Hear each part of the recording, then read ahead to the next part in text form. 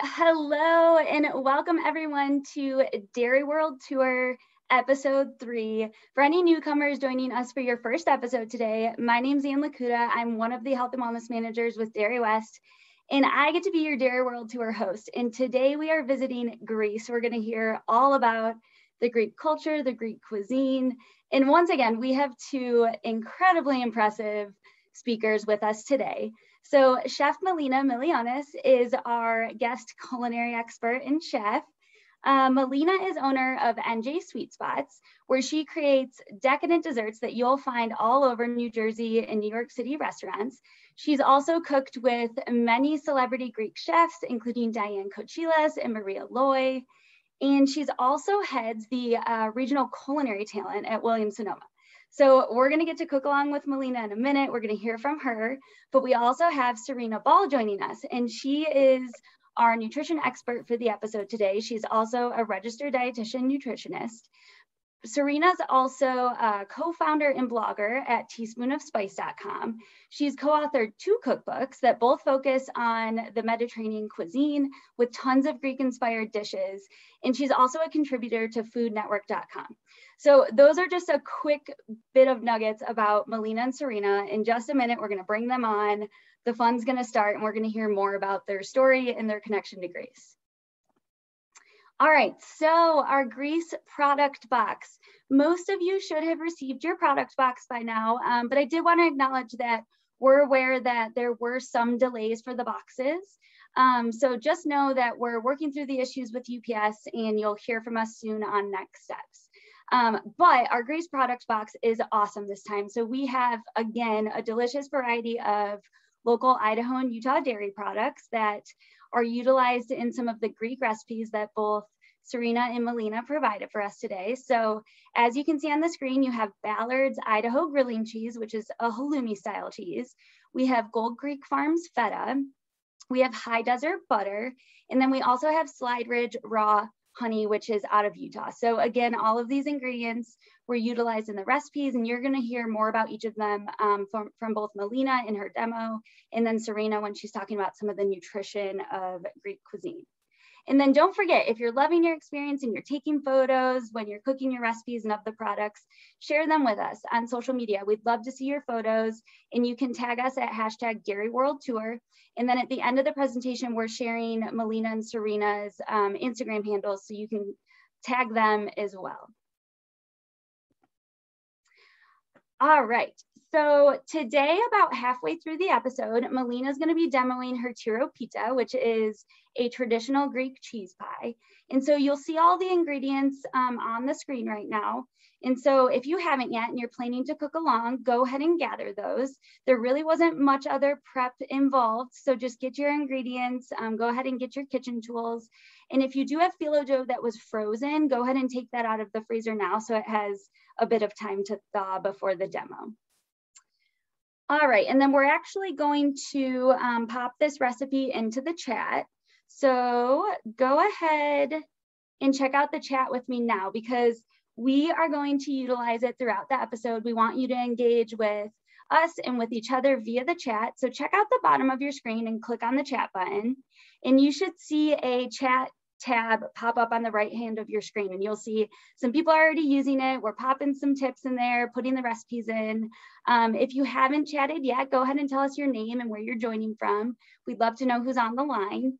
And then you'll also notice that you can chat to everyone that's joining us today, or you can actually use the drop-down box to chat to an individual. So if you have a family member or a friend on the line and you want to connect with them, feel free to do that via the chat as well.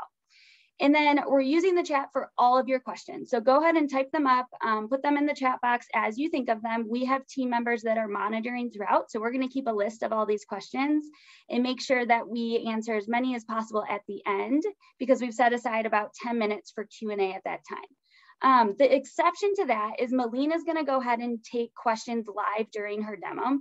So we want to make sure you're able to follow along, that you get all the clarity on instructions that you need. So go ahead and ask those in the moment. I'll be watching and I'll be able to ask them to Melina for you. Okay, so we have one more thing before we officially start the show. So we have a poll question for all of you. You're going to see this pop up on your screen in just a minute. So we're wondering, have you visited Greece before? Go ahead and take, 15 seconds or so to tell us if you've been, never, but you want to go. Maybe you've been once, maybe multiple times. Perhaps you lived there. We'll give everyone a few more seconds and then we're going to share the results. We got a lot of answers coming in here.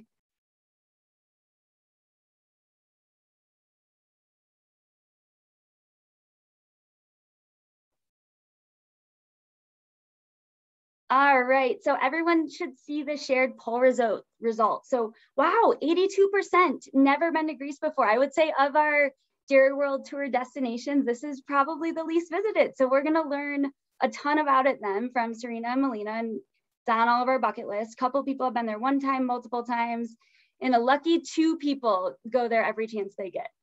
So, all right, let's go ahead and welcome Serena and Melina to the stage. Hello. So if you've joined our episodes before, you know that we kick each of them off by asking each of our guest speakers a question. So they get to tell their own story and you get to know them through their own words. So we're gonna start this time with Melina. And Chef Melina, just share with us, what does food mean to you and how has your connection to Greece impacted that meaning? Food to me, hands down, is always memories. I feel like when I travel, I remember a certain place that I visited that I stereotype a certain food to. It reminds me of family members, a certain restaurant, friendships. So many memories are attached. My recipes, they all have memories. They're all have come from a family member, a place that I've visited. So for me, in my heart, hands down, food to me is always memories. Wonderful. And Serena, what about you? Same question. What does food mean to you and how has your connection to Greece impacted that meaning? Sure. So hi, everyone. So glad to be here today. So my fascination with food sort of began when I was a child. I grew up on a cattle ranch in Montana. And so we ate, yes, it's as beautiful as it sounds, and actually right near Idaho. So hi to those of you who are in my neighboring state, although I don't live there now. But I grew up on this ranch where we really ate very seasonally. We grew pretty much everything that we ate. So summers were spent putting up everything, so freezing and canning everything. And then I really had that connection to food, decided to maybe become a chef, but decided to be a registered dietitian instead. And I'm so glad I did. I use practically everything I learned almost every day. I have 5 children and I see clients often. And so I use everything that I learned. And it was actually during my college time that I worked at a Greek restaurant. I was a waitress there in, wait for it, Fargo, North Dakota. There were 2 Greek immigrants that opened this amazing Greek restaurant there. And they made everything from scratch, the pastitsio, the galaktoboudikos, tzatziki sauce, hummus. I didn't learn how to make any of it though, but they did teach me how to make a really great cup of Greek coffee. But after college, I decided I'm gonna learn how to make these things that I saw being served all the time. So I did, I researched them and learned to make them. And then after I was married, my husband and I traveled to several places in Greece and fell in love with the culture and the cuisine there. I then started a blog with my business partner, Deanna, and we have published 2 cookbooks since then. The first one, the 30-Minute Mediterranean Diet Cookbook, has become a bestseller and sold over 150,000 copies. And the second one, Easy Everyday Mediterranean Diet Cookbook. Both are full of Greek recipes, and the second one's doing really well. It has tons more pictures than the first one, so I really love the beautiful pictures in that one. And so I cook a lot of Mediterranean and Greek food every day just for my family, which is really fun because you can sort of transport yourself. And as Melina said, all those memories come flooding back when you cook that food. And I actually have 4 girls and 1 boy, and all my girls have Greek names. I have a Sophia, an Alethea, a Zoe, and an Irene. So that is my little connection to Greece. And I'm going to jump right in now. So I think we're going to put the first slide up, right, Anne? Yep, we got it. All right. All right, so we are going to go on a little travel here. So the circled area is where you see Greece. It's right next to our first Dairy World tour. Italy is sticking out that little boot, and then that right there to the right is Greece, that little peninsula sticking out of Western Europe there. Next slide. And this is what the country of Greece looks like. It's actually mainland plus almost 3,000 islands, depending on how you categorize an island. About 225 of them are inhabited, but there are a lot of islands in Greece. And so you think about the Greek Isles, that's what you're, if you get a chance to island hop, which we're going to do today, you might go to the Cyclades, which is a group of islands. They're circled right in the middle. There's about 200 islands themselves, small ones, along with 20 larger ones, some that you might have heard of, like Mykonos and Santorini, right there at the bottom of the screen. We're also going to island hop today to Hydra, which is right south of Athens. And then we're also going to go over to Ikaria and Aegina, also south of Athens there. So we're going to hop right around to visit several of those islands today. Okay, next slide. So the country of Greece was started out with a group of city-states way back in the 8th century BC. They were already organized back at that time. And then in about the 4th century BC, Philip of Macedonia and then his son Alexander the Great brought them all together and conquered much of what was the Mediterranean to the Black Sea. And so that's what helped spread part of Greek culture around the world. And then as we heard in our first Italian world tour, it was the Romans that conquered Greece in the 2nd century BC. And what was surprising about that conqueror is that Greece was so amazing, and some of the Greek culture and literature and democracy and customs, that the Romans actually adopted several of the things that of the people that they conquered. So because the Holy Roman Emperor was so giant, it was able to, Greek culture and cuisine was actually able to spread throughout the Holy Roman Emperor, which covered much of the settled world at that time. All right, next slide. All right, this is the Parthenon, probably the most famous landmark in Greece. That is Melina's son right there in the front. And it is in Athens, of course. And what's so interesting is that the most famous landmark of Greece is Athens. Well, is in Athens, which is a city, which in itself is very beautiful.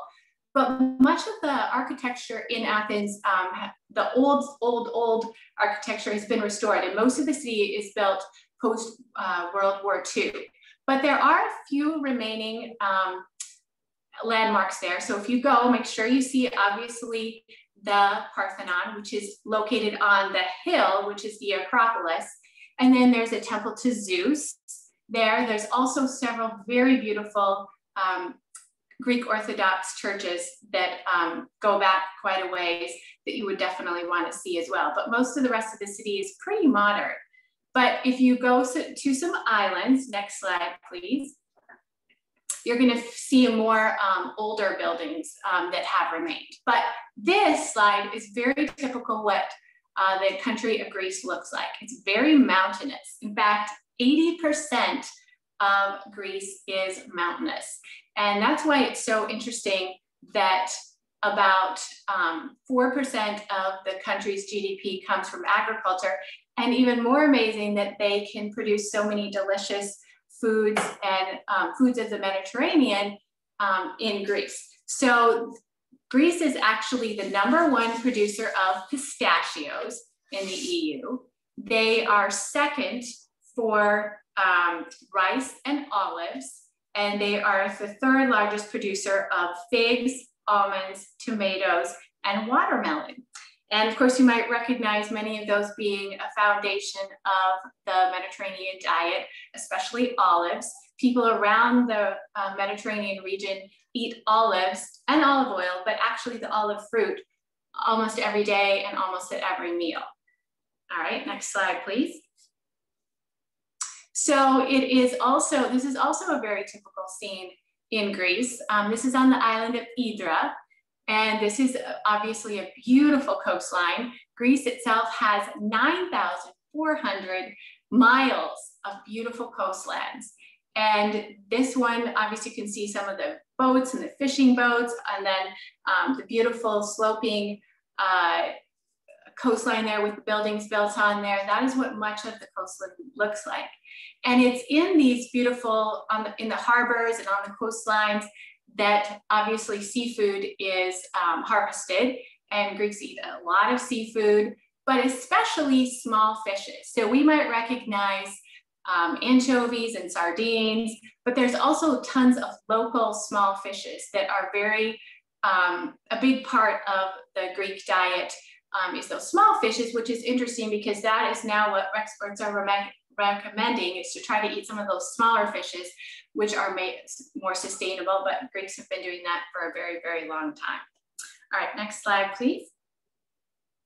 All right, here I am on the island of Santorini, and it's very famous for its whitewashed buildings, which you can see in the background there. All right, next slide.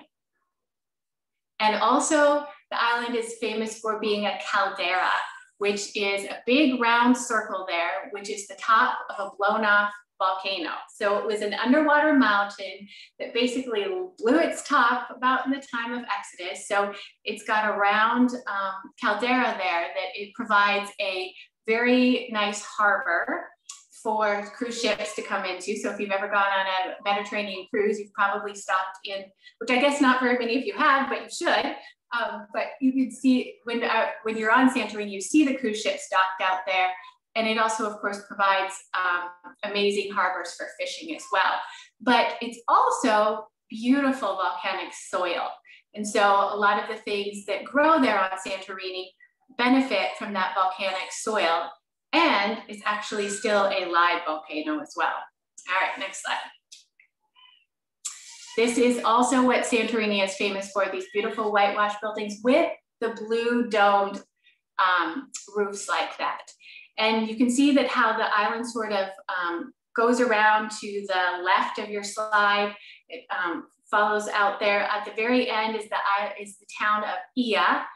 And my husband and I actually walked from this town here, which is Pira, all along the tippy top of the ridges there down to the sunsets. And that's one of the most famous things to do on the island, is to watch the sunset from the town of Ia. But you can also see as you're walking along there, it's a long walk, it's very hot. But you can see part of the cuisine there. You can see the tomatoes growing. You can see the amazing vineyards with the wines that are produced right there on the island and benefit from that volcanic soil. You can also see people out gathering herbs and foraging for herbs, some wild fennel and other ones that grow along there. All right, next slide. So Santorini is very famous for its Santorini tomatoes. They are everywhere. They were in the most delicious sandwich that I've ever had in my whole life. It was a falafel sandwich. So of course, falafel is fried chickpea balls that are normally green from all the herbs and parsley that are in them. But these chickpea balls or falafel on Santorini were actually red because they had a lot of Santorini tomatoes in there. It was served wrapped up in a fillo dough with some creamy tzatziki sauce, and it had even more tomatoes in it, and it was so good. But this is a picture of the Santorini salad. So most of you are probably familiar with a Greek salad, which would be tomatoes and peppers, onions, olives, and feta cheese, and cucumbers. But on Santorini, they add their signature caper berries and caper leaves, which grow wild there and are also foraged and then pickled. And the reason why the Santorini tomatoes are so famous is because, again, of that volcanic soil. They're high in acid and high in carbohydrates or sugar. So it's that yummy, sweet, tart balance of flavors that makes food so delicious that we'll talk about a little bit more later, is that yummy acid that makes everything taste so good. All right, next slide, please. Now we're hopping over to the island of Icaria. So this is a very isolated island. You may remember from the very first slide that it was way over on the right-hand side of your screen, sort of all by itself. And Icaria is known to be a blue zone.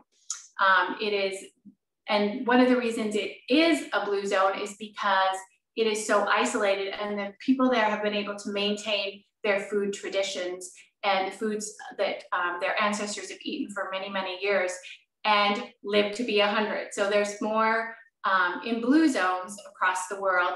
There's more people who live to 100 than other places around the world. So researchers have studied, why do they live so long?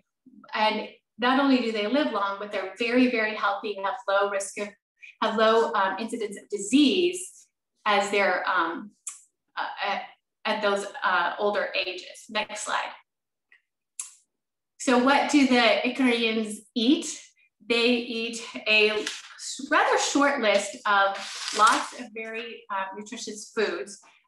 First being feta cheese, black-eyed peas, split peas, fava beans, lemons, foraged greens. You often see people out foraging for greens on Icaria. It's just what people do. They're all throughout the year. There's different ones that come up.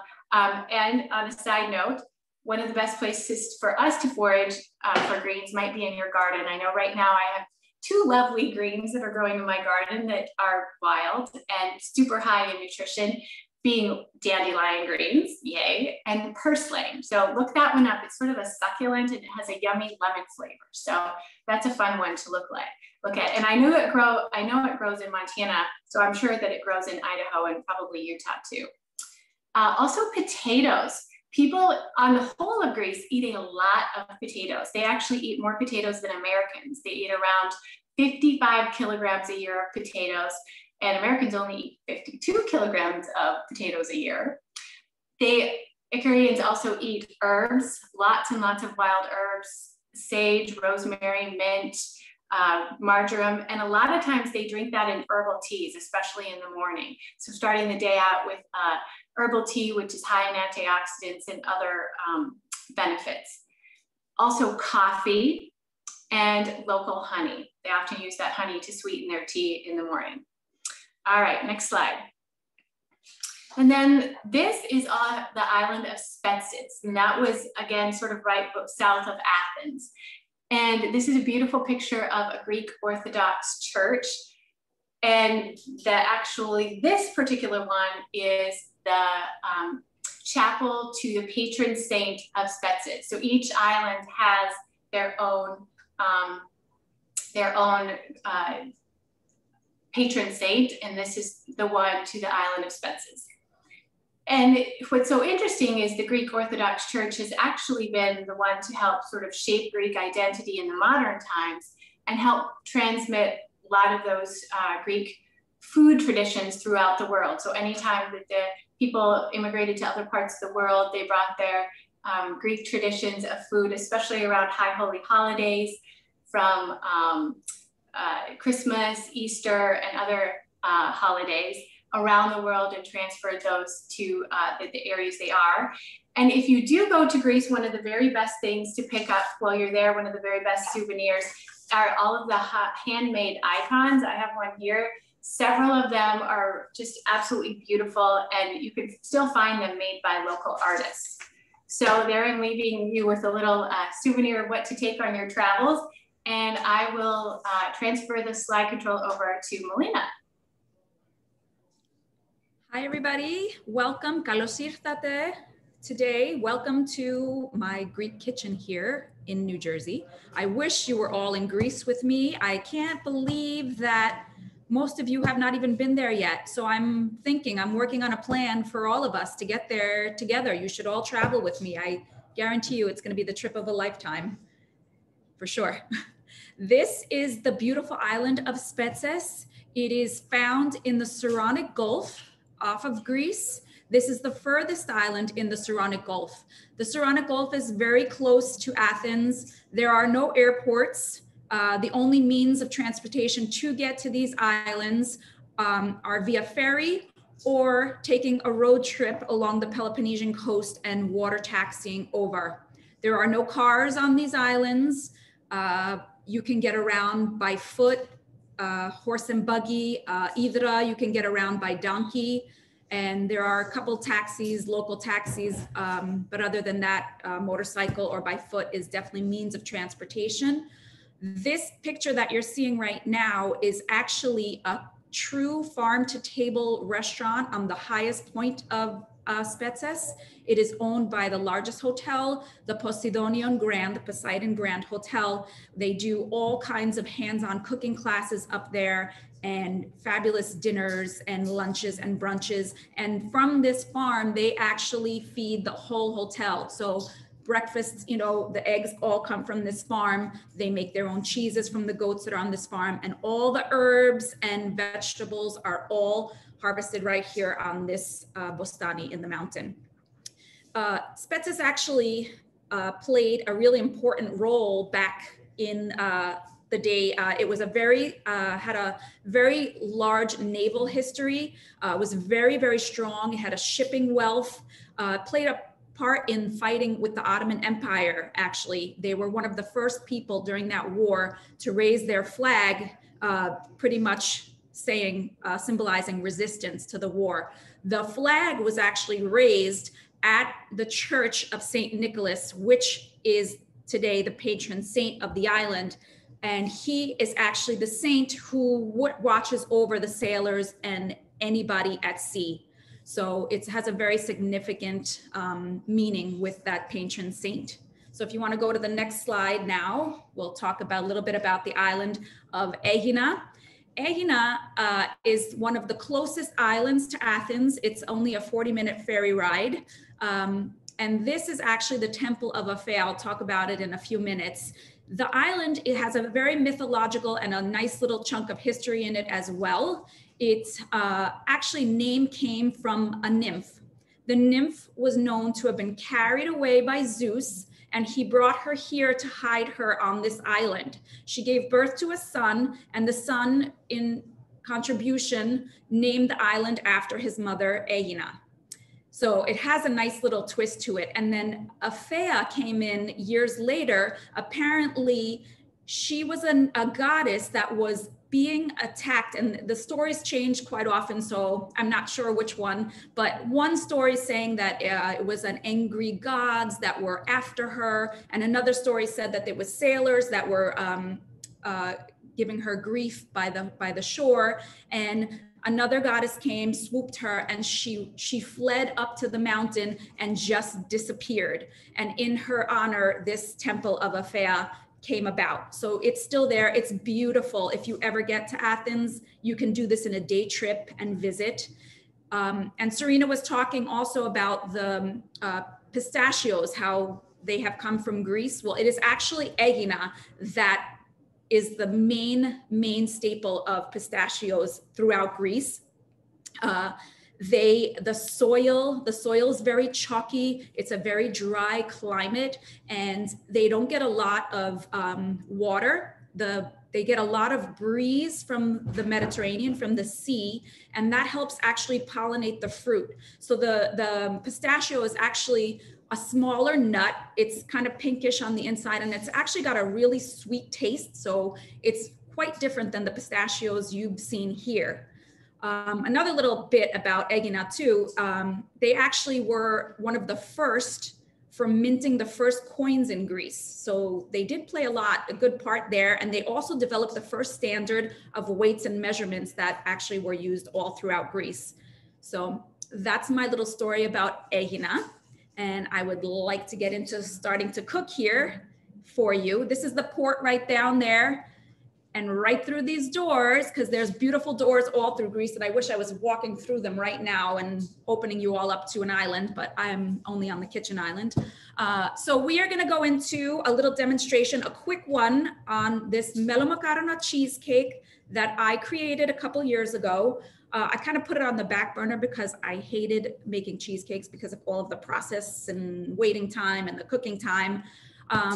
But then I discovered this Instant Pot actually while I was at work at Williams-Sonoma, and this was the saving grace of my cheesecake recipe.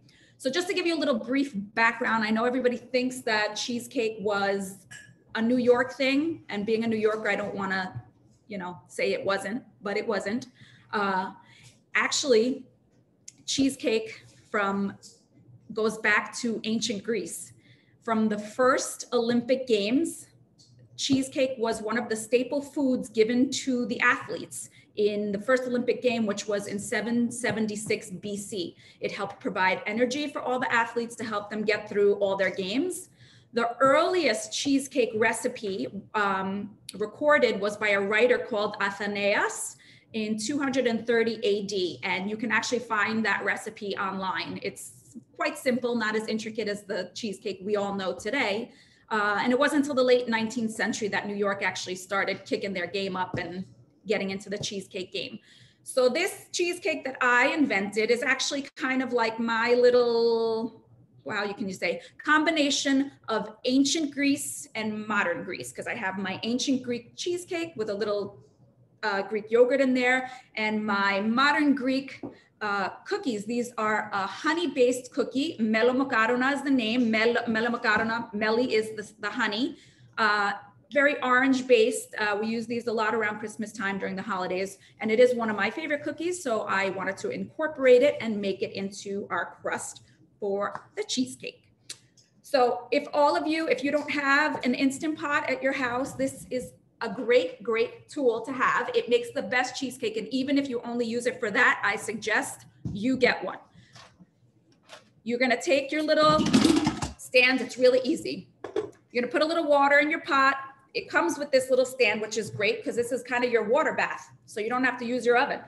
You put it in, you're gonna take your cheesecake in your springform pan, cover it with foil, place it in, seal it, and you're gonna just push it aside, set it for 25 minutes, let it just sit when it's done for about 5-10 minutes till the steam actually naturally releases a little bit. And your cheesecake is gonna come out, when I tell you, perfect, I mean perfect. If you can see this, no cracks, nothing. It's this beautiful cheesecake. We're gonna open it. Hopefully this opens perfectly. Yeah, there we go. Look how gorgeous. Hey, Melina, we have a question for you. So Tammy asked, where can you buy the cookies?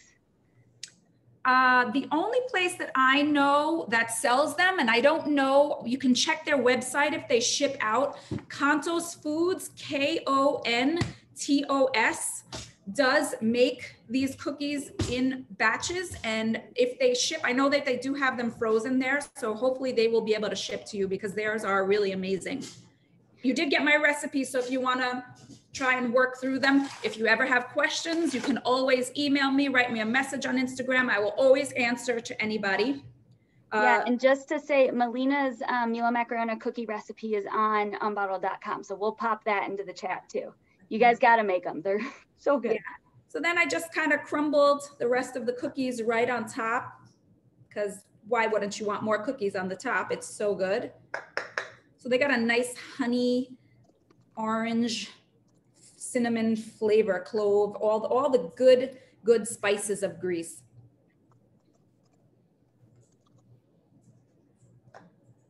Oh, here, Melina. Okay, so we have another question. Marcia says, I had the most incredible cinnamon shortbread cookie on Santorini. It was given to me while I was waiting for a cooking class to begin. The restaurant would not share the recipe. Any idea of what it might have been? Yes. I guarantee you it was a mustokulura cookie. I have been making this, I have been trying to perfect this cookie, and actually did just about 2 weeks ago. We use another spice in Greece. It's not molasses. It's called petsimezi. It's kind of like a molasses, except it's a little thinner and a little bit sweeter. So if you can find it at a European Mediterranean market anywhere local, the cookie is called mustokulura. It's very cinnamon, very clove. There's actually no dairy in it. It's an olive oil based cookie, but it is delicious. Sounds delicious.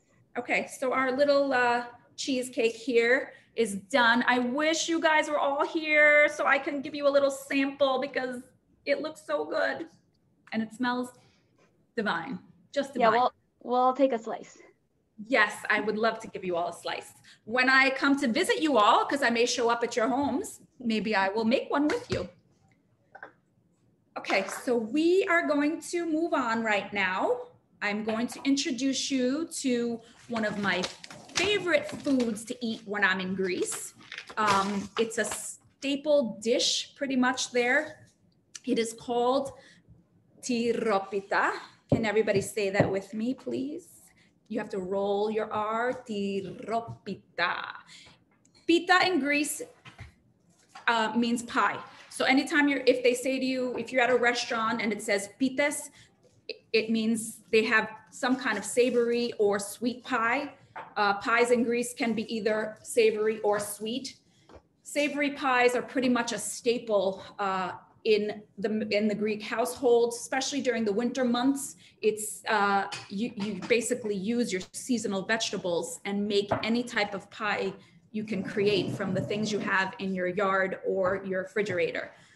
So I wanted to do the tiropita, the cheese pie for you, because in my house, at least, this is all of our favorite. And it's the basic staple to anything else you want to add to it. You always want to start with your basic cheese ingredients, and then you can factor in if you want to make a spinach pie, AKA the spanakopita, you're going to add your spinach. If you want to do a leek pie, you're going to take your basic cheeses, saute your leeks, some scallions, some dill, throw it right in, zucchini. I mean, the list goes on and on. Any type of vegetable that you would like to add to this, it's going to come out amazing. I've done it with potatoes and zucchini.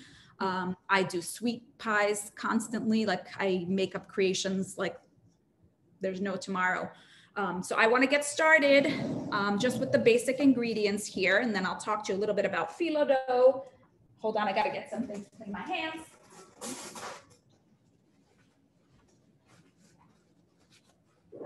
Okay, so we are going to get in our bowl our ingredients. You guys all have my cheese pie ingredient list with you. We're going to do basic feta cheese. We have our cream cheese and ricotta cheese. So in my bowl, and you know, you want to keep your ingredients room temperature, because to work with your hands on freezing cold ingredients out of the refrigerator, your hands are like frozen from the cold. And your feta cheese, you always want to make sure it's crumbled.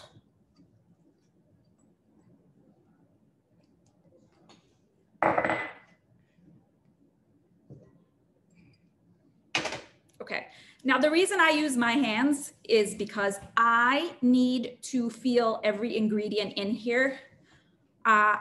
I kind of make feta cheese like my star of the show. Like this is their show. This is feta cheese's moment. So I don't want anybody to really know what else is in here. I want you to take a bite and say, wow, that's so good. I taste the feta. There's some other hidden ingredient in there. I can't really tell what it is.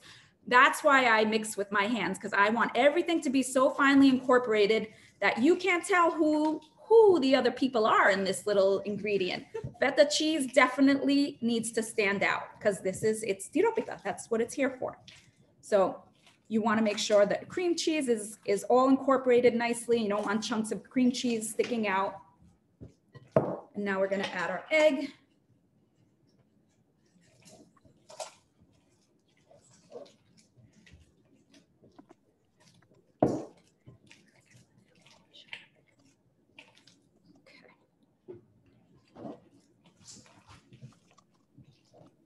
And cheese is a huge part of the Mediterranean diet, especially on the islands where they don't tend to eat a lot of meats.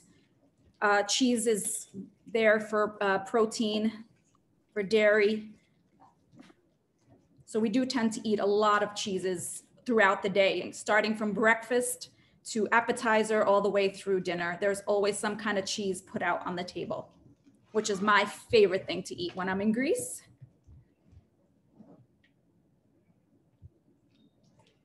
Okay, so our mixture is all ready. I'm gonna get you started on our phyllo dough, which I know a lot of people get nervous with phyllo dough, but I don't want you to be nervous today. I'm gonna walk you through everything. I'm just gonna rinse my hands.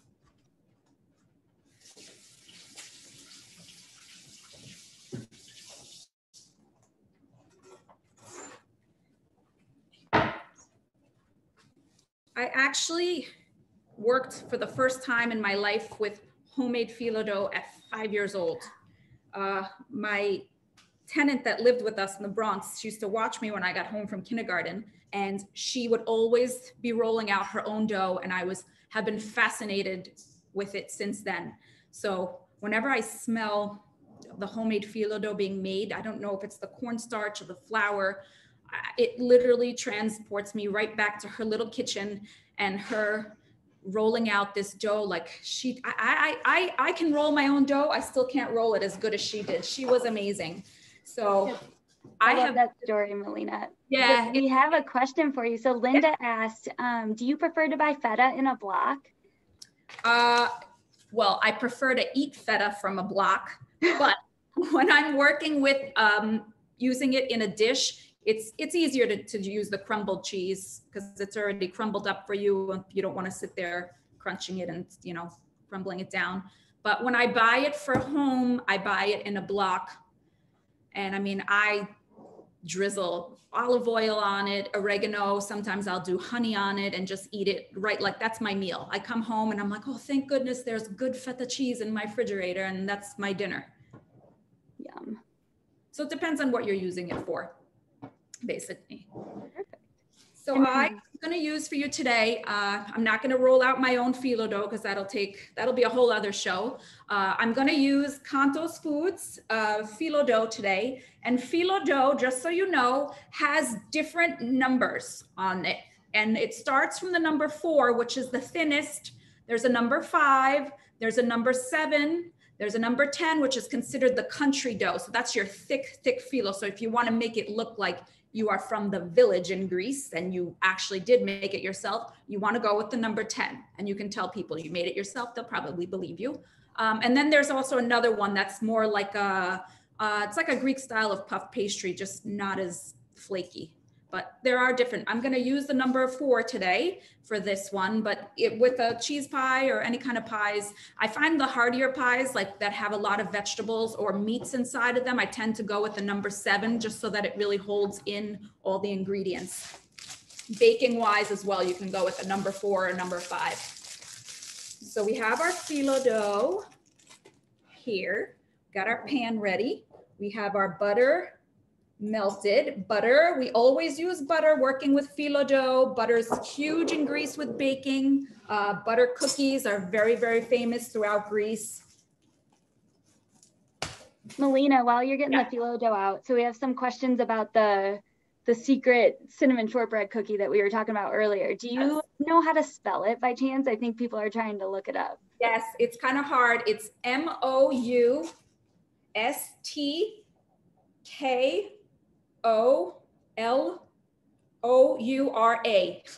Moustokura. It's a tongue twister, but it's a good one. And there's different kinds too. So depending on what kind of cookie you had, because some people make them hard. So they're like good, like dunking cookie into coffee or tea. And some people make them on the soft side. So they're very cakey. The cakey version does not use sugar. The hard version actually uses sugar. I found that out. I was searching and searching for that soft cakey cookie. And the cakey one does not use sugar at all. Okay, so we want to basically get our first layer of butter down using our nice little pastry brush. Thank you, girls, for sending this to me. Yes. So you just want to layer the bottom so that nothing sticks. And I did cut the phyllo dough in half because of the size of my pan. This is a 1/4 sheet. Normally at home, I make like industrial size pies, so I leave the phyllo dough whole. But here we want to just cut it so that everything fits neatly. So I did cut it in half. We're going to just layer. We're going to do probably about 6 layers on the bottom. Can you do me a favor and just, this needs to go in the microwave. I just need to warm the butter up a little because it did get a little hard for me. So we're going to do about 6 layers on the bottom, and I'm going to show you how to envelope in the ingredients so that the cheese doesn't ooze out when it's baking. So you want to just layer. Your first one's going to go flat down. Your second one is going to hang over like this off the side. So we're going to do that on each side. And you want to layer in every layer. the reason we layer is because if you don't put a little bit of butter or olive oil, you can use as well, the layers will become very soggy. They won't bake crispy golden brown. They will be on the soggier side. So just important to keep the layers nice and moist. Not too much, but just enough. Okay. Here's my butter back. And phyllo dough, I know a lot of people do get nervous to work with it. If it's a fresh phyllo, it's gonna be beautiful like this, where it's not coming out of the package crumbled. It's very soft on the hands.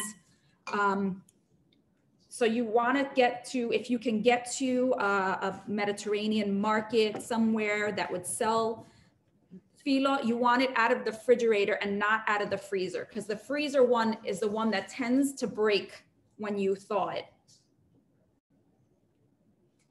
It almost felt like very soft tissue paper. Yeah, when I worked with it for the first time. And I actually just 2 days ago mastered my first gluten-free homemade phyllo dough. It came out so delicious, we couldn't even tell the difference between the regular and the gluten-free.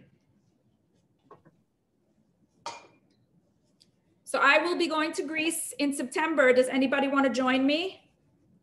I will be there working on my first cookbook, all about phyllo dough, doing a little photo shoot, and I am actually going to be filming a promo video for pitching to a network all about Greece and the little areas that I'm going to. So if anybody would like to join me, you are more than welcome to come aboard, because we have adventures set up like you don't even know. Well, count me in. Yes. People better speak up in the chat. It's an open come invite. on. And where are you going, Melina? I'm actually going to islands off of central Greece. The one island is called Skiathos. The other island is called Skopelos, which is AKA the Mamma Mia island. So Mamma Mia was filmed there, where they filmed the chapel all the way up. And then this other little island off of there called Alonisos, which is very known for their sea life. They have an incredible marine world over there with dolphins and all sorts of beautiful sea animals. And then we are going to be heading over to the Saronic Gulf side, which is Spetses, which is where you'll always find me. If you drop my name when you go, I guarantee you they'll be like, oh yeah, we know her. Well, Martha said she'll go if you promise she can sample everything you cook. Everything you can sample, you can help me. The more helps, the better. As you can see, I have somebody handing me phyllo dough here because I love help. All right, so I'm gonna go in and layer our dough right now. So I'll put this down so you can see.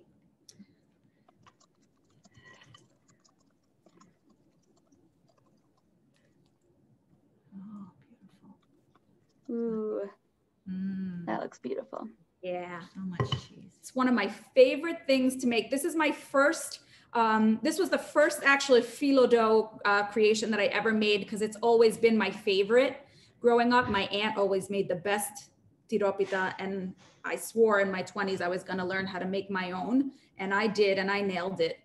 And everybody always tells me that mine is the best. Maybe they're just lying, but I don't think so. Will you tell us what's in it again? So I know the feta. Yeah, so this is feta cheese and cream cheese, ricotta cheese, basically, and your 2 eggs in here. And depending on how big of a tray you want to do, you can double the recipe. If you're doing it, if you're having a party, you can make this the day before, 2 days before, and don't bake it out till the day of the event. You can layer the whole thing, get it in the fridge, and bake it out, you know, just before the event. So it's a great little appetizer to any type of party, feeds a lot of people. It's a nice wow factor. Oh, what's in there? And it actually was quite simple. Yeah, it's simple. And like I said, it's so easy to add other things to this. You know, like I said, whatever you have in your refrigerator, vegetable wise. get everything incorporated. I do tend to sometimes cook or saute the vegetables before I add them into this. Oh, okay, so I think you might have just answered this question, but Melinda said, if you decide to add other ingredients like spinach, do you mix it in or do you layer it on top of the cheese? And then everything right in the bowl and mix everything so they're all well incorporated, because you want everything nice and well assembled inside the pita. And then would you cook the vegetables before doing that, or just some I do. For some reason with the spinach, I saute my scallion first in a little butter, but I do use the spinach. I do use the spinach raw, but you have to be very careful with the vegetables. Spinach especially, you need to strain. If you're using frozen, you thaw it. It needs to be strained so that the liquid does not go through and make the recipe watery. So strain your spinach very well. When I do leek pie, I do cook the leeks, salt and pepper, a little scallion as well, butter and sauteed in a pan. So the leeks I do cook as well. The spinach I don't. Zucchini I do cook. I do make a really good pepper, and it's a chicken, Tiropita it's called. It's a chicken pie with peppers. I cook all those vegetables.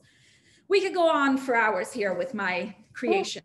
Well, what about, so someone asked about herbs. Do you ever add herbs to the Tiropita? I do, not to this, not to my cheese pie, and not really to my spanakopita, the spinach pie, but I do know a lot of people do use a lot of dill with the spinach pie. My recipe does not call for it, but you can always add it if you like it. I did add some dill to mine, but I'm Polish, so that's, we love our dill. I'm, you know, with my dill, like I like it in my tzatziki. I like it in a couple other Greek vegetable dishes, but for some reason, I don't know if it's because the way I grew up eating spanakopita, it never had it. So I tend to leave it out. But when I do a vegetable pie, which is actually my friend Diane Kochilis's recipe, which is her Icarian pie, which her longevity pie, all vegetables, and that one I do use dill and fresh parsley, and that it's delicious. Yeah. Okay, so what I want to show you right now is how to close this. So we put a couple layers down, and now I want to seal up this little envelope so none of our cheeses sneak out on us. There's a question if you ever use kefalotiri. If I ever use kefalotiri, I do use kefalotiri in another pie that I make that's with the leeks. It is from a recipe from northern Greece in the area of Kozani, and they are very famous for their leek pies, and that does tend to use that cheese in it, and it's very, very good. So we want to take our little butter knife here and just make sure we get all the edges in good.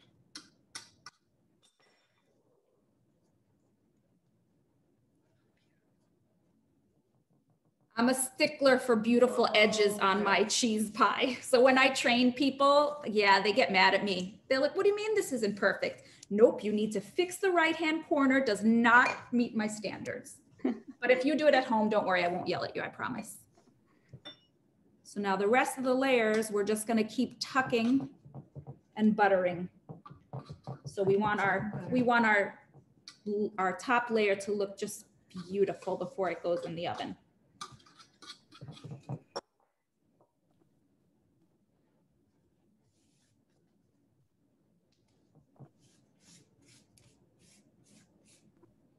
They're actually filming right now on the island of Spetses that I go to.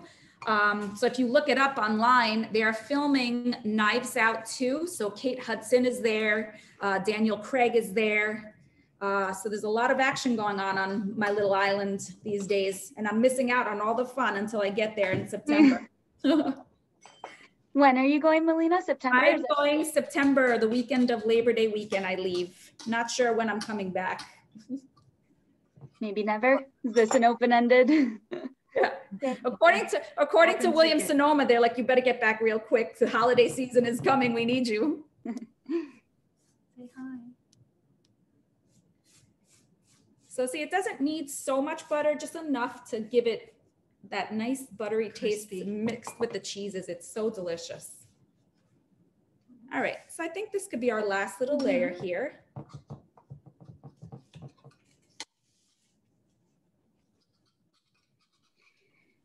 Yours is much prettier than the one that I made, but. Well, now you have my secret trick to tuck your corners in, and now you'll make it perfect too.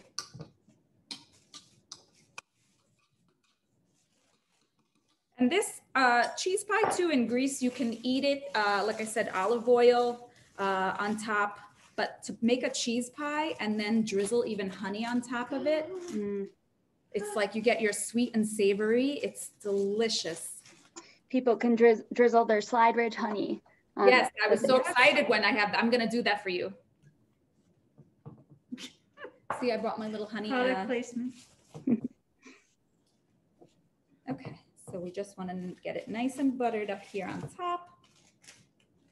And then the other trick before it goes in the oven, you want to score it, because phyllo dough, when it comes out of the oven, if you don't cut it, it gets very messy.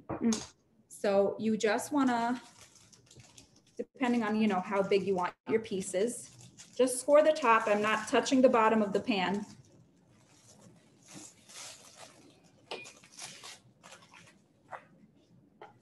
So you don't need to cut through all the way to the bottom? Just want to make sure the top layer at least gets cut, because I mean, it's not awful if you don't, but it just will be very messy when you're trying to cut the slices. It'll start to flake on you. So if they're already pre-scored, you're going to go in and the piece is going to pop out just beautifully. Lift it. So Look how beautiful. Wow. Pre-scored, ready to go into the oven. And you want to cook this at 350. Everybody always makes fun of me. Melina, you cook everything at 350. And I said, that's my thing. When in doubt, 350 it out. That's it. 350 is that's my standard baking instructions. It's 350. So we put this in for 350 in our oven. And then when it comes out, it's going to look like this. So you want it to have this beautiful golden brown color to it. It's nice and flaky. It smells so good. Wow. Will you show us a cut piece real quick? Yeah. Do you have a plate? And then we'll bring Serena on to teach us some nutrition. That looks perfect. Yeah. Everyone in the chat is saying, "Yum! Looks delicious. Looks amazing." We'll make it together one day. I'm gonna set up the plan for Greece for us. Don't worry. So, like I said, if you want to take, can you open that? Oh, Lori asked, how long do you bake it for?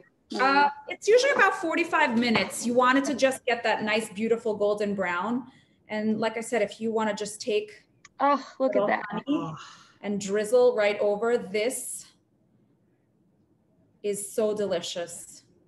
It just gives you that sweet savory in every bite. So here you go. Here's my cheese pie, my tiropita.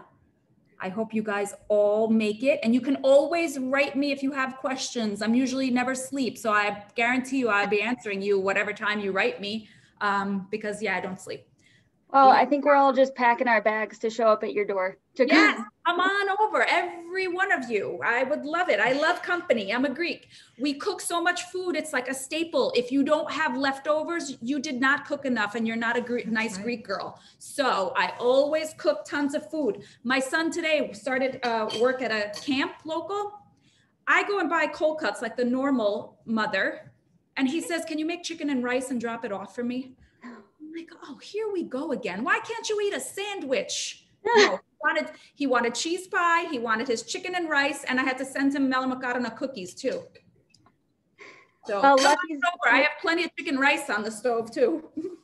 Melina, that was amazing. It looks delicious. Thank you so much for the demo. We're going to welcome Serena back on. I'm going to go ahead and bring some slides up. Melina, that looked amazing. I'm jumping on a plane from St. Louis to New Jersey, like right after I'm done here. So I wish, oh, looks so yummy. All right, so what else would we eat besides Tiropita pie if we were traveling in Greece? This is what a typical daily meal would look like. Greeks generally start out with a small breakfast, maybe a cup of herbal tea with some honey, or maybe some coffee.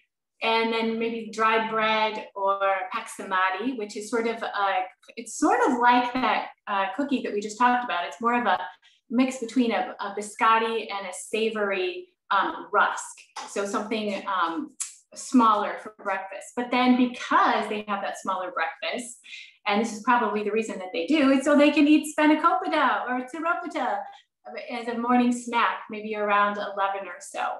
But then it's the midday meal that is the main meal of the day. And that's maybe around 2 or 3 in the afternoon. And if you're at home, you would probably eat a vegetable casserole, really a hearty one, or a hearty vegetable stew. As Melina said, there isn't a ton of meat, maybe at home. You would also have some feta cheese and a salad, maybe a glass of wine as well. Well, of course, a glass of wine. And then if you're at a restaurant, you would have something more hearty, maybe a plate of fried sardines or anchovies, along with a couple more meze or salads that we'll talk about in a minute here. And then Greeks love their afternoon coffee. As I said, I make a mean cup of Greek coffee. Greek coffee is made in a long-handled brika, which is a long-handled, tiny little pot. So the handle is actually a little bit longer than the pot itself, but the pot is where the coffee grounds and the water are boiled together. And there's a special type of coffee ground that Greeks use. So you would want to look for that in a specialty store, because it's not the same as just grinding your regular coffee really, really fine. It's actually a special type that comes from different places around the world that is a unique formulation for your Greek coffee. But you boil the water and the grounds together, and you take it off the stove and you let it settle a little bit, and then you pour it into your cup, and you have a small demitasse cup. And it's actually not as high in caffeine as an espresso, as you might think. So that's why it's that special type of coffee. You probably wouldn't serve it with milk, but you would serve it with a lot of sugar, yum. But this picture here in the slide, of course, the influence of the cafe lattes from around the world have made it to Greece. So occasionally Greeks will drink it with milk now. And of course, Starbucks is in Greece too. There's 28 Starbucks stores. So more protein from the milk is also a coming trend too, as more people around the world like to eat more protein at different times throughout the day. They would eat it with a cookie, usually their afternoon coffee. And there is actually one type of cookie that can be traced back to ancient Greece. It's a type of it's more like a candy bar. It's called pastelli, which is sesame seeds baked in honey that you can actually trace back to ancient Greece, and they're so yummy, so delicious. And then it's the afternoon or the late dinner, which is more of a meze style dinner. Next slide, please. That would be lots and lots of small plates, which I don't know about you, but I love the sort of small plate kind of dining that we used to see in restaurants before COVID, but now we're seeing again, and has actually been a lot of the way I cooked the last year, where I just pull different dips and things out of the fridge and serve it to the family, and hey, that's dinner. But in Greece, they've been doing that for generations, and it could be anything from different dips to salads, cheese, nuts, olives, some simple grilled vegetables, or tinned seafoods. Yummy, yummy tinned seafoods that you can find in Greece. The different types of small fishes, often in delicious, high quality olive oil. Don't drain that. You want to eat some of that too, because of course you've got benefits from the olive oil and the fishes when you consume that. So what types of dips would you have? Well, there's 3 that are very, very famous that are eaten together and often found together in restaurants and at home. And that would be your traditional hummus or hummus. But on Greece, it's usually made not with chickpeas. That's more of a Middle Eastern thing. It's still found in Greece out of chickpeas, but more than often, it's a type of split pea. And so that is pureed together with lemon and served warm. And it's kind of that tart, creamy, warm dip. And then tzatziki, another famous one, which is the Greek yogurt-based dip with dill and cucumber and lots of garlic. And then lastly is the one in your dairy box, which is the Tiropita, and that is the Greek yogurt, or sorry, feta cheese with peppers, and it can be anything like spicy peppers, or it can be the not so spicy, and you can have the it's more of like a cooling dip. So this is the one, and this is the one from my cookbook, that is the Tiropita. And then you might serve those alongside, as I said, some of the cooling dips are served with maybe some grilled meats that might be spicy, or maybe some other grilled vegetables. So next slide, please. What would you drink? The house wine. House wine in Greece is one of the most best kept secrets in Europe. And that is because many of the Greek producers of wine are very small, and they do not export their delicious product. Instead, they serve it, they sell it to local restaurants. And so it is the thing to order. When we were there, we always just grab whatever's basically on tap. They have it in a barrel, usually in the back, and serve it out of the barrel. And we could see them pouring it in there, or they'll have it in a bottle too. And it is delicious. And you're probably not going to taste those grapes or those flavors anyplace else. One fun fact, although Greece did not invent wine, they basically made it for the masses. So many, many years ago, back all the way to antiquity, they did not drink straight up wine. In fact, they considered it barbaric to drink straight up wine. They often would drink it up to in a ratio of 20 to 1, 10 to 1, and that's water to wine. But anything below 2 to 1 ratio of water to wine was considered barbaric. So if anyone tells you that you not put an ice cube or anything in your wine, tell them that's the way that ancient Greeks used to drink it, and they almost invented it. All right, secondly, ouzo. Of course, that's the licorice flavored or fennel flavored aperitif, but it's also drunk as a digestive as well. Next slide. All right, these are the dietary guidelines for Greek adults.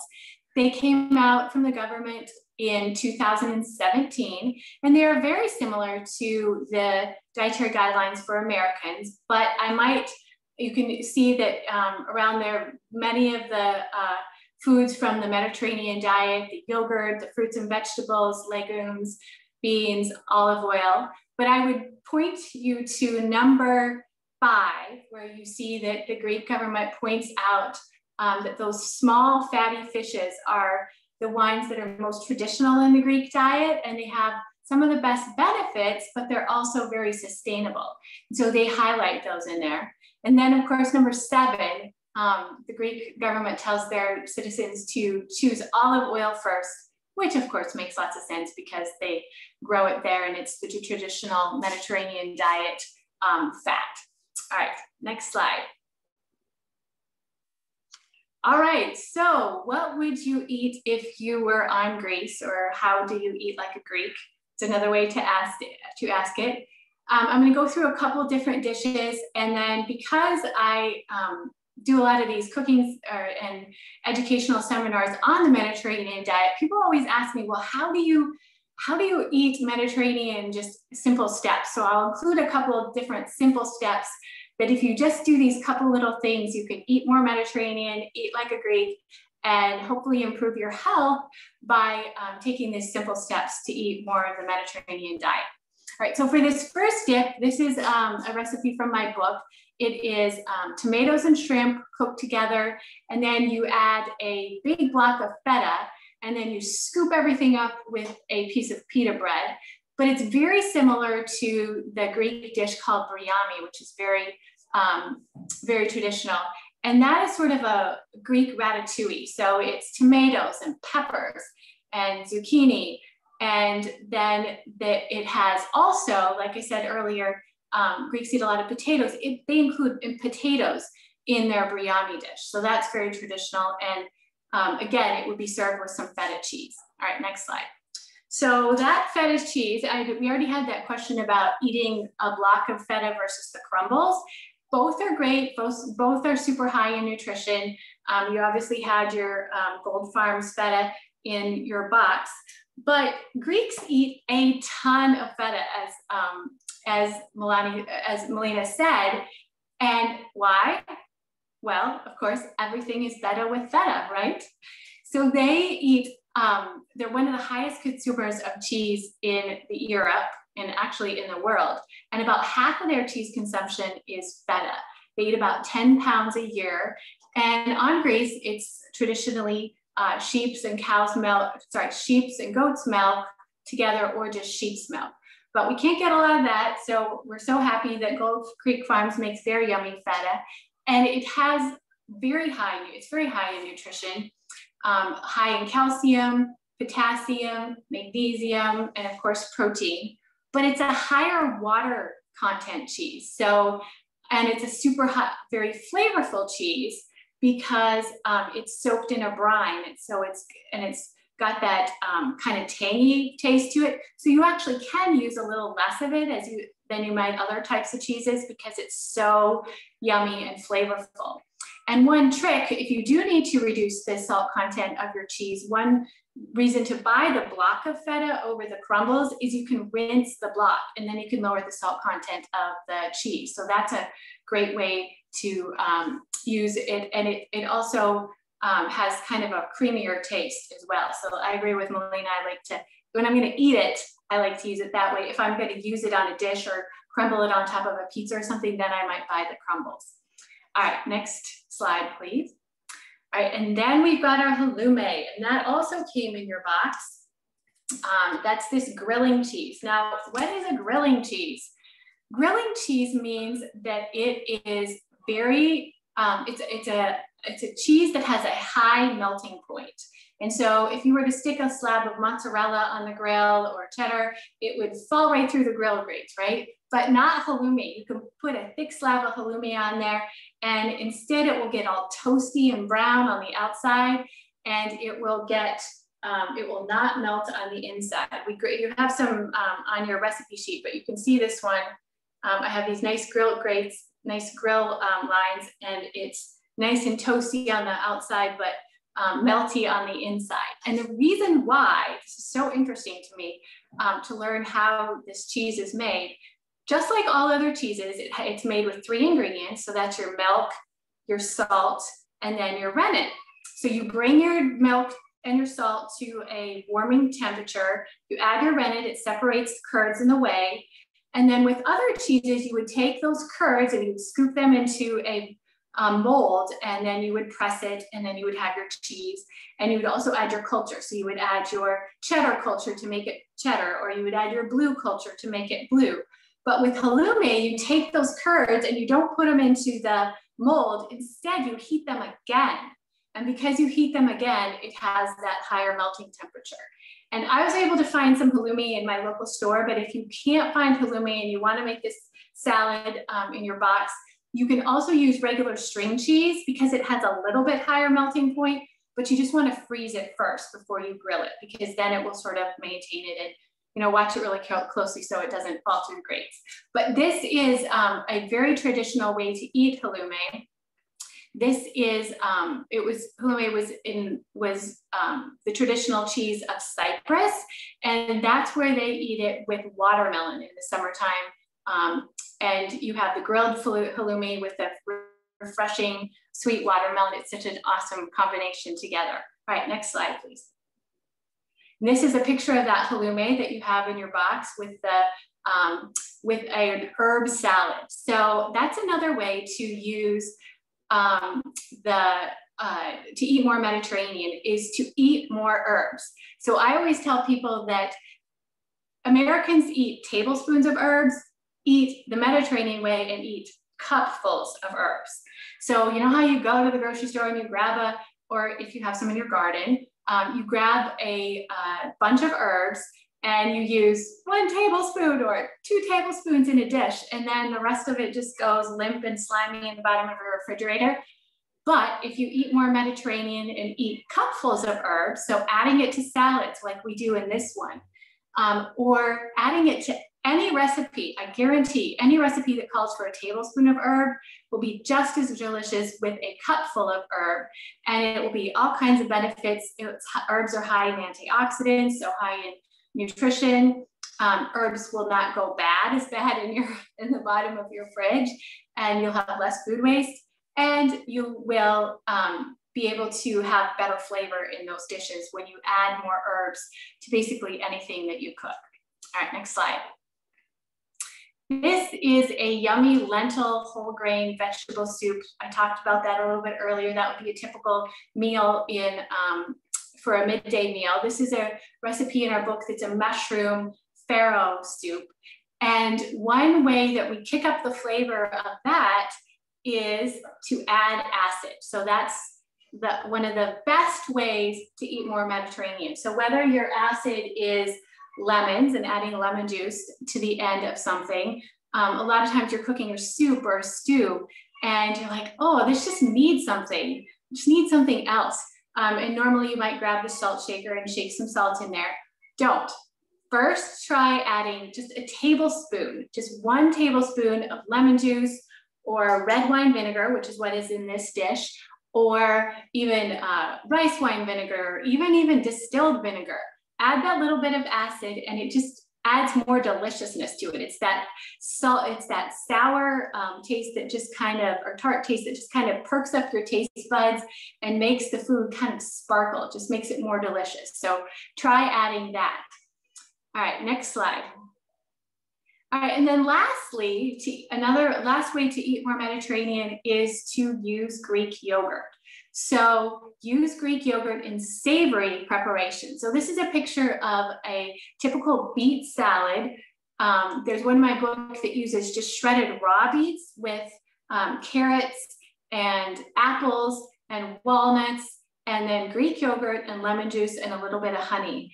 And together, all those sweet, savory combinations just make a delicious salad with a few ingredients. But one way that we always have Greek yogurt in my house is when my kids don't like something, which can happen. Believe it or not, I'm a dietitian, yes, and I have kids that don't eat fish. So we put a bowl of Greek yogurt on almost every meal that we have. And when the kids don't like something, they can grab a scoop of Greek yogurt and spread that on there. And sometimes it takes off the taste. Sometimes it makes it just more delicious because you kind of have that tart flavor and that creamy flavor that makes it more of a familiar flavor for the kids. And so they enjoy their food more with those savory combinations of Greek yogurt. And of course, Greek yogurt is super nutritious.